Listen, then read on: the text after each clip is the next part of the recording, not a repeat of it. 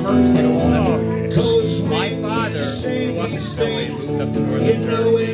The mummers were really big in Philadelphia. My father, back in oh my God, the late 50s, early 60s, started the Denville Great Band, which is a mummers band, and it's still in existence.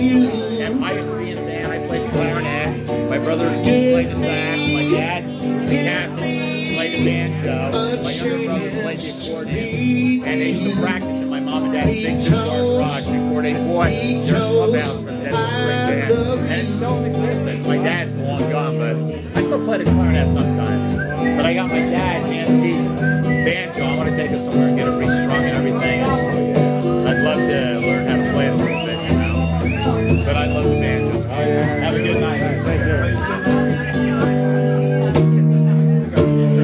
Give me one kiss and I'll be happy.